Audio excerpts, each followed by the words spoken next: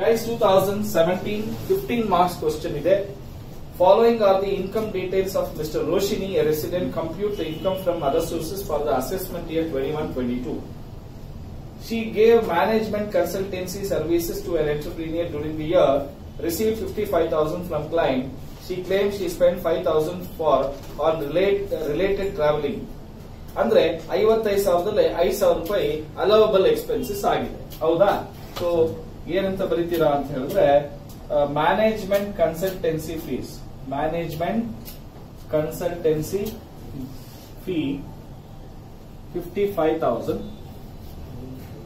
ಇದರಲ್ಲಿ allowable expenses ಏನಿದು allowable expenses 5,000 and 50,000 is taxable.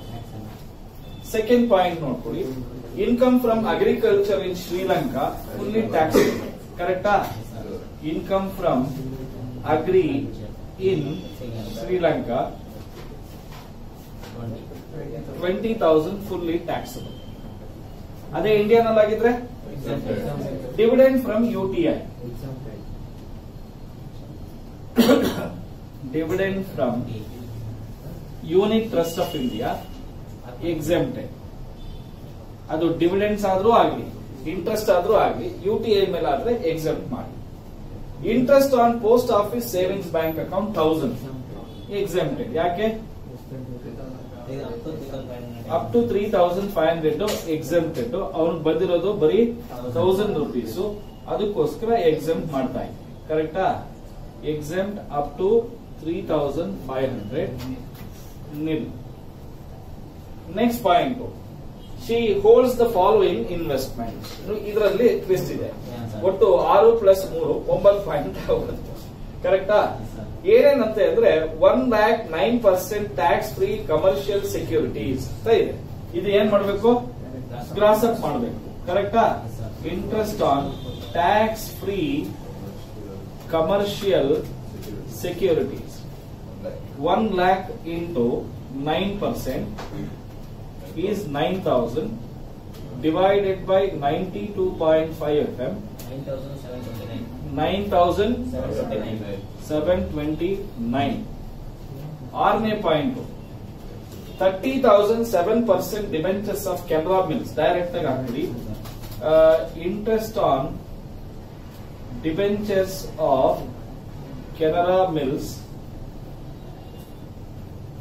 30,000 into 7% 2,100. ಕರೆಕ್ಟಾ?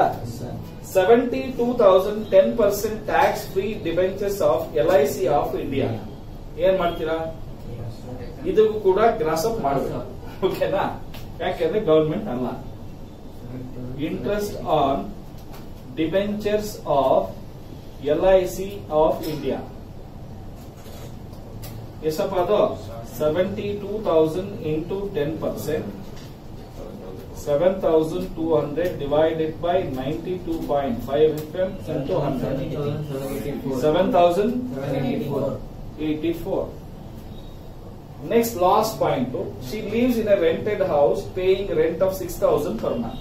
Full money. She has sublet 1/3 portion of the house on a rent of 3,000 per month.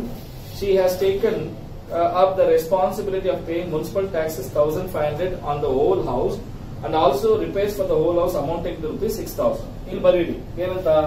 Calculation of ಓಕೆನಾ income from subletting, income from subletting house. ಕರೆಕ್ಟಾ? ಎಷ್ಟಕ್ಕಪ್ಪ sublet ಮಾಡಿರೋದು? Rent from subletting 3,000 into 12 36,000. Full ಮನೆಗೆ ಎಷ್ಟಪ್ಪ rent ಕೊಟ್ಟಿರೋದು ಅವಳು? Expenses ಏನೇನಾಗಿದೆ ಅಂದ್ರೆ rent paid. ಏನದು? Rent paid 6,000 full ಮನೆಗೆ ಕಟ್ಟಿದ್ದಾಳೆ.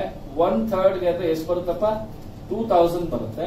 12 ಮಂತ್ಸ್ಗೆ ಬರೀ 24,000 1/3 ಮನೆಗೆ ರೆಂಟ್ ಅವಳು ಕಟ್ಟಬೇಕಾಗಿರೋದು. ಆದ್ರೆ ಅವಳು ಎಷ್ಟು ತಗೊಂಡಿದ್ದಾಳೆ? 36,000. ಅದೊಂದೇ ಅಲ್ಲ, ಮುನ್ಸಿಪಲ್ ಟ್ಯಾಕ್ಸಸ್ 1,500 ಇದೆಯಂತೆ. ಇದರಲ್ಲಿ 1/3 ಸಬ್ಲೆಟ್ ಮಾಡಬಹುದು. ಎಷ್ಟಾಗುತ್ತೆ? 500. ರಿಪೇರ್ಸ್ 6000 ಆಗಿದೆಯಂತೆ, ಕರೆಕ್ಟಾ? ಇದರಲ್ಲಿ 1/3 ಅಂದ್ರೆ ಎಷ್ಟು ಬರುತ್ತೆ? 2000. 26,500. ಇನ್ನ 9,500 rupees ಟ್ಯಾಕ್ಸಬಲ್ ಆಗುತ್ತೆ. So income from subletting